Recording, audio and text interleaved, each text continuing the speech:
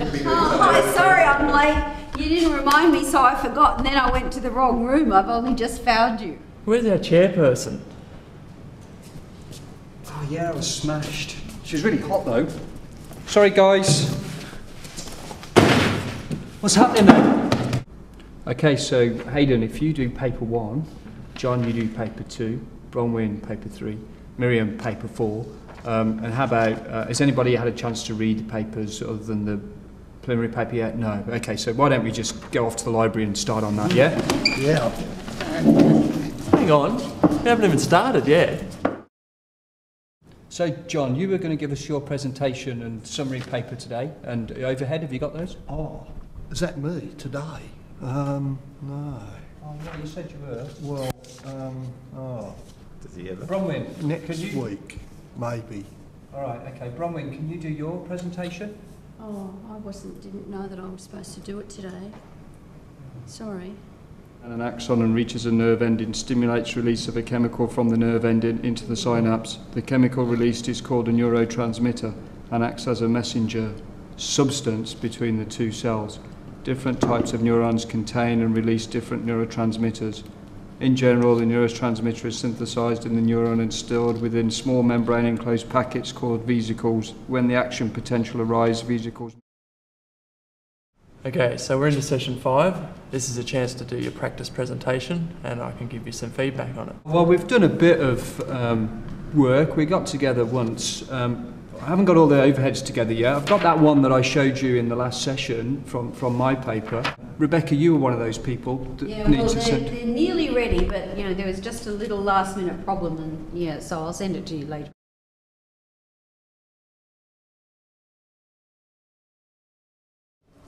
We might just say that might be related to CMIC. So when we mention CMIC, you might just arrow from that. Because CMIC. Is it what, CMIC over signaling factor? Yeah, it's a transcription factor activates HTOT. So I just might put that in brackets and then when we need it later on we'll use it.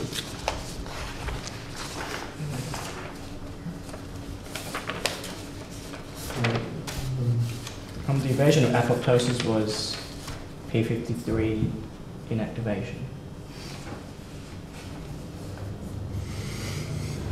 And that's also the TGF-beta type 2 receptor, which also goes up with insensitive to growth factors. So it's the receptor type 2 2 upregulation, as well as there's also an excess secretion of the actual cytokine itself. Tumor growth factor beta type 2 receptor decrease. Oh, yeah, sorry. Decrease.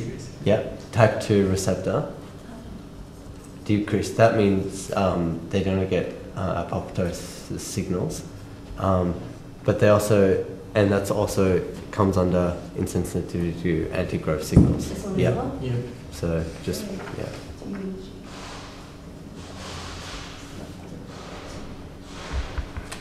What about the excess secretions of TGF-beta that enables it to like suppress the immune system from attacking cancer cells? Yeah, there is another production of TGF. So where would that go? What do you think of that?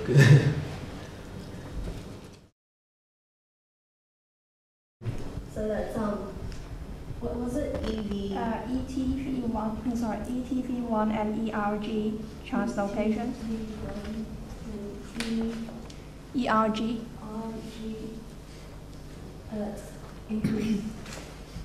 Yeah.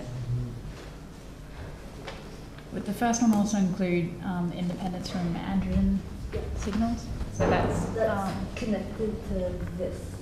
Okay.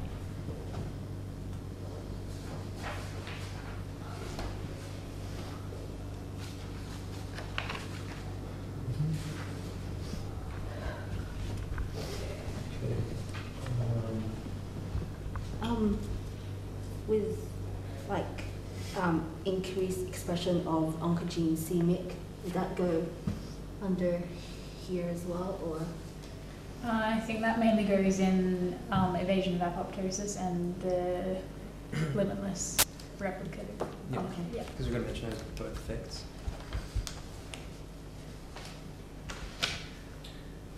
Does anyone have anything for the angiogenesis?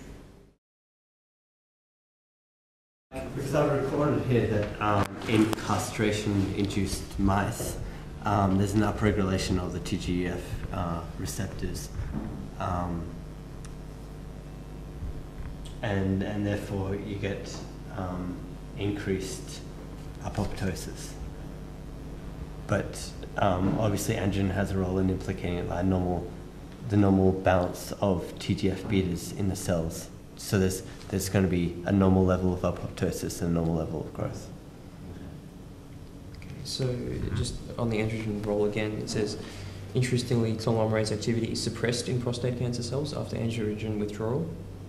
So if telomerase is still active, then that's increasing the probability that you get neoplastic formation.